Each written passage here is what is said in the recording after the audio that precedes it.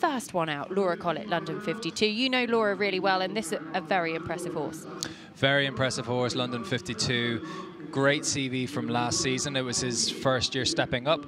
He loved the ERMs last year. That was where he actually really made his name. And then he went on to, you know, big European events like Buccalo and Blenheim, of course. He's the reigning 8- and 9-year-old champion of that class. So this is one of the top horses in the world coming through.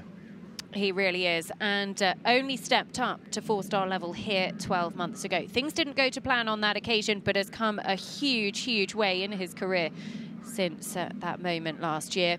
And Laura, of course, riding full of confidence.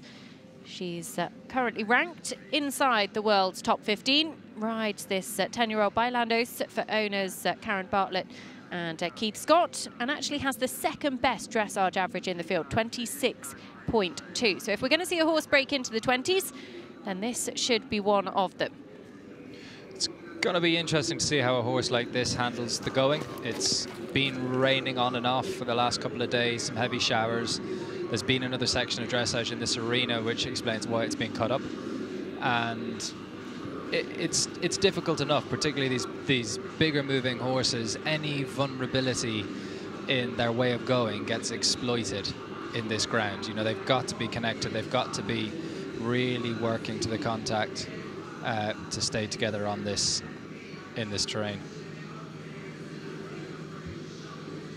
This is starting off nice. He scored 23.1, I think it was, at Buccalo last year, and also came out at Burnham Market with a very impressive test as well. If she could score 23 today, she'd be delighted.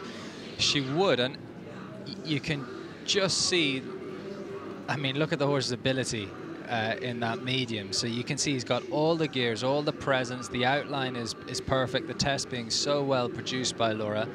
She's just got to manage him on the turns and the corners, which she's doing a great job of. So I reckon this might not be in, it's not going to be in record scoring territory because these aren't record scoring conditions, but this could be one of the best tests we see this afternoon. Well, plenty of 8s coming in, and that trending score really is dropping down. The leader, remember, Tom McEwen, Figaro Van Het Brooks off on 30.1. So anything sub 30, Laura will go into the lead, but of course she wants to put the pressure on those still to come. Well, so we made her favourite on the Equiratings Prediction Centre. She's got a 19% chance of winning, which puts her furthest ahead of the rest of the field, and that really does mean you need a strong start in the first phase, and that's exactly what we expected from this horse. There's one or two who could challenge him on paper, but they've all got to come in and handle these conditions, handle this arena. Just talk to us a little bit about the Eventing Prediction Centre, because you're working alongside our technology sponsors, SAP, and it's basically giving us the opportunity to see the likelihood of each combination coming into the competition and during the competition as well. Yeah, exactly. It keeps updating as the scores go in and as it unfolds, but we all have so much information in our heads as to, you know, a lot of us have seen Laura in London 52 before. We've seen Piggy French at Badminton. We have all this information as to who do we think could win this competition. But the great thing about the numbers and the prediction models is that they can take in all of this information for us, millions and millions of data points, and come out with a pretty good estimation of how it's going to unfold. And we know that the great thing about sport is it doesn't always go that way, and that's the first time that Laura's marks are going to drop down a little bit if you're watching that flying change. And if you do want to look at that prediction centre at home, then you can go to equiratings.com. I'll get your website plug in there, Sam, don't worry. Thanks, Nicole. Thanks, Nicole. Men cannot multitask. That is clearly what's going on here. Trying to plug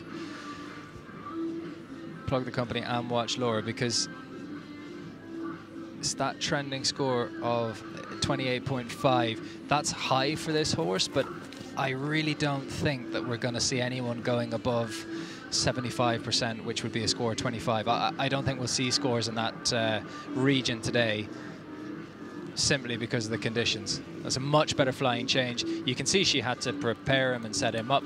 A younger horse, not fully established, that's going to get better in time. but a clean change is what she needed. Now, her win likelihood that you mentioned a few moments ago, you had her as favourites coming into the competition. Were you expecting a better test than this in this first phase? Is that going to affect it? We certainly would have expected a better test in terms of the number. We're seeing around 28 here. Would have expected that to have been a good few points lower, but I think everyone today is going to be higher. So I think, relatively speaking, it's all to play for now. The next 9 tests are absolutely crucial for this competition, how it's going to unfold.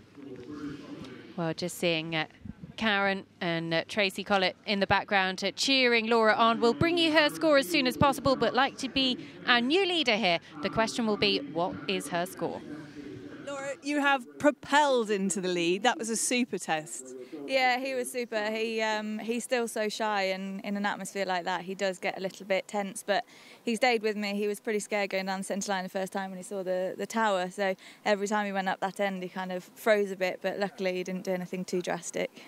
I think between Mr. Bass and London 52, you must have the biggest fan base of anybody. I mean, you know, to have 2 such special horses is incredible.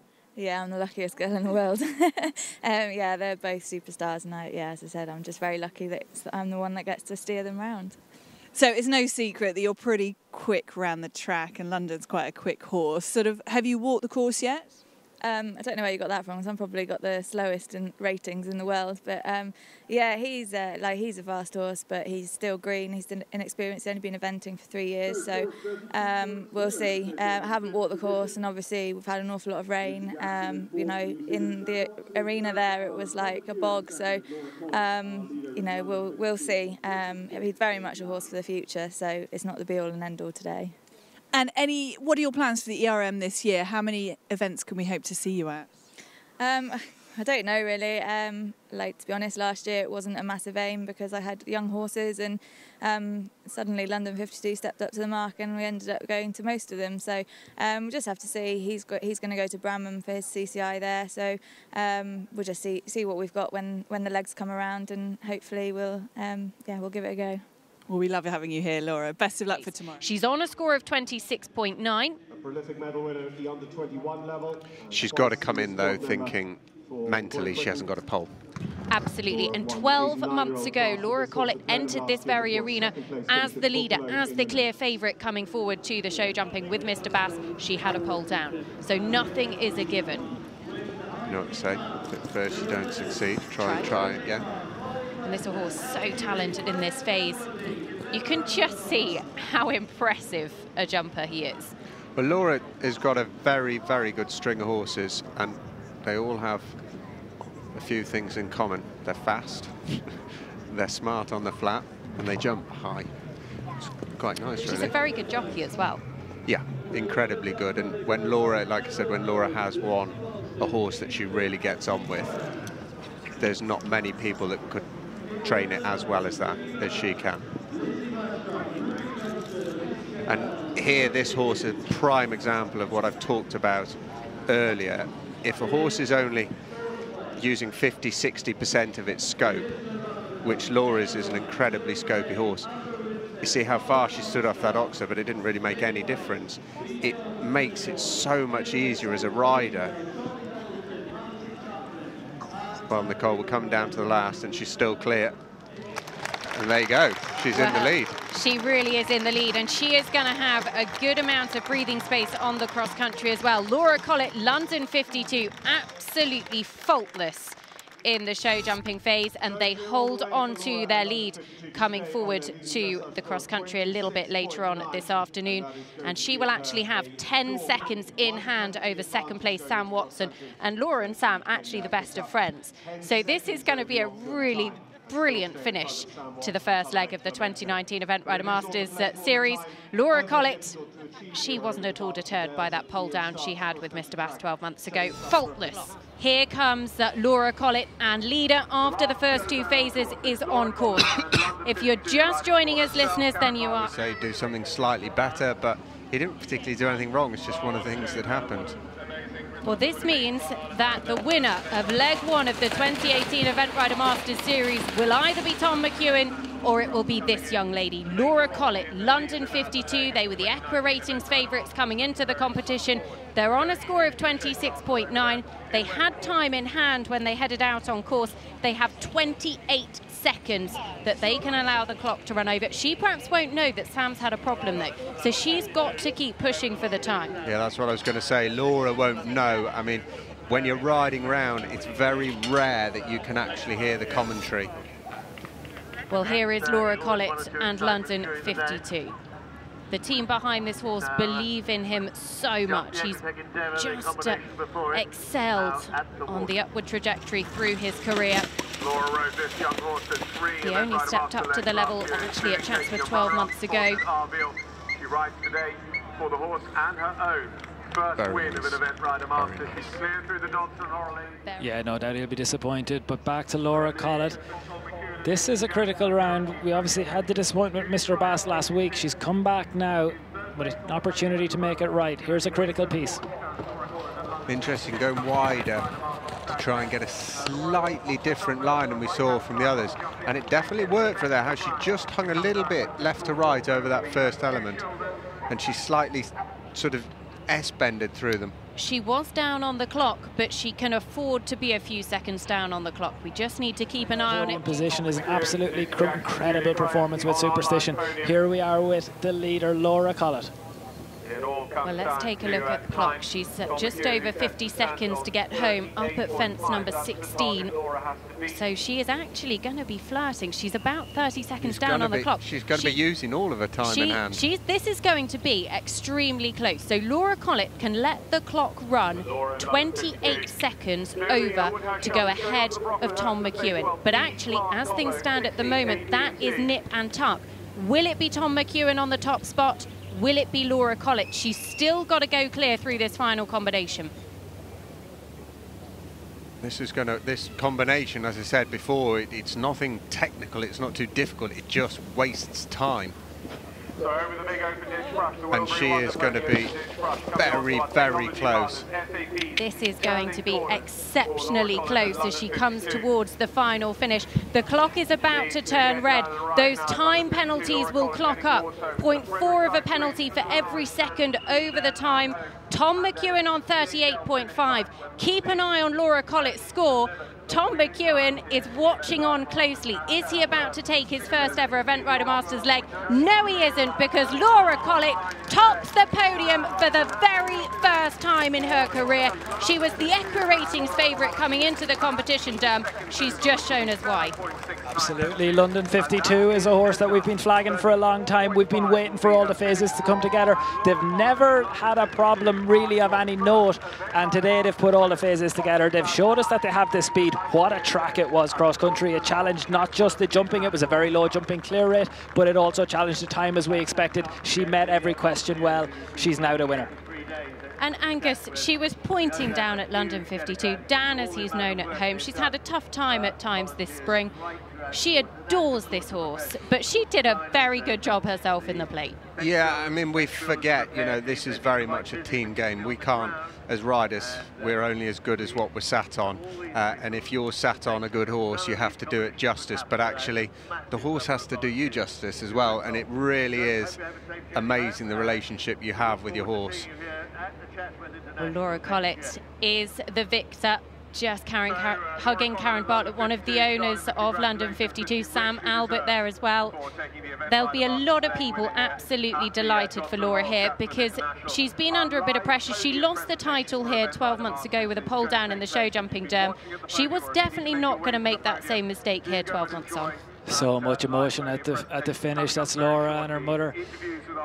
You know, I talked about those fine lines at the top level. We've got people crying in the studio now as well. But there's the fine lines in sport, the disappointment of Mr. Bass at badminton, and to come back here with London 52, we've seen it we've seen it with not just with Laura, but with so many event riders. It's such a difficult sport. It's a challenge to get back up each time, to pull yourself together, to get back in here. I thought this was going to be a really interesting way that we had to play this, because Laura Collett, London 52, have been an overwhelming favourite for so long. There she is with Sam Watson, and again, just showing that community that you have here in eventing, the disappointment of first Sam, and yet he's first one over there to see Laura. We've had seconds in Arville, we had second overall last year. You have well and truly put your mark down for 2019. Oh, that horse is unbelievable. He's finished second so many times, and he only started at 3-star last year, so he's a phenomenal horse, and I just can't believe it. I mean, he's 10 years old. You know, selectors, everybody around the world, watch out, because this horse and this combination have an awful lot of a future. Look, I only got him 3 years ago, and he'd never done a cross-country fence in his life, so he's come a hell of a long way, and roll on the future. There was a lot of chat about you being one of the favourites coming into this, and you have not disappointed when a lot of the other favourites came unstuck. I mean, I'm just the luckiest girl in the world to sit on a horse like London 52, and I have to say a massive thank you to this girl here, because when I was at badminton last week, she hacked him because no one else rides him at home, so she had the responsibility of tuning him up, so big thank you to Lucy. Well, there you go. Maybe you can buy her some new boots then. I'd say the pub's going to get it because we only live 5 minutes away, so... Yeah, well, if you live close to these two girls, watch out, because it is going off. And now please welcome the Duchess of Devonshire to present the winner of Leg 1 of the Event Rider Masters 2019. Prize money of £16,000, riding the glorious London 52, owned by Karen Bartlett, Keith Scott and Laura Collett herself. Representing Great Britain, leg winner, Laura Collett. Karen, Keith and Laura will also receive a 2-night stay in the Monarch Hotel in Ireland, compliments of the Monarch Elite Event Horse Sales. Ladies and gentlemen, once again, our top 3.